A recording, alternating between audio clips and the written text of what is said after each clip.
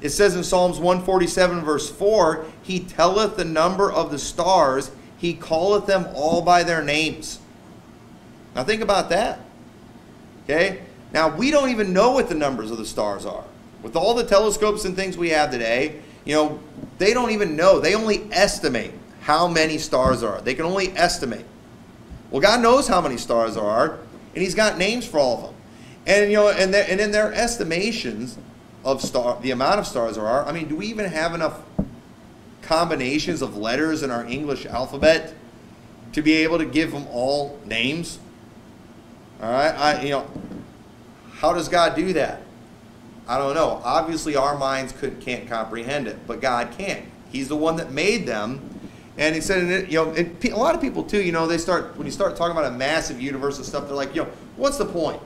All right, I heard Tyler Doker talking about that when he was talking about, if there's just trillions of planets, what's the point of all that? It doesn't make sense that God would make this, infinite universe. Why not? It's an infinite God. He's an infinite God. He's an all-powerful God. Why not, just to show off and to show how powerful he is, just make an infinite universe with trillions and trillions of stars? He can do that. I don't think it was any harder for him to do it that way. I'm sorry, that's a bad argument to make right there. That's a really bad argument. I mean, what did God tell Abraham? He said, look at the stars, if you're able to number them. That's how your seed's going to be.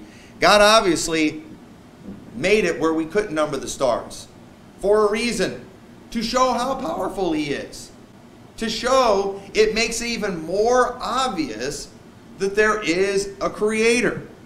So that's a very, very bad argument that he makes. I believe this universe is a testimony to the infinite nature of God.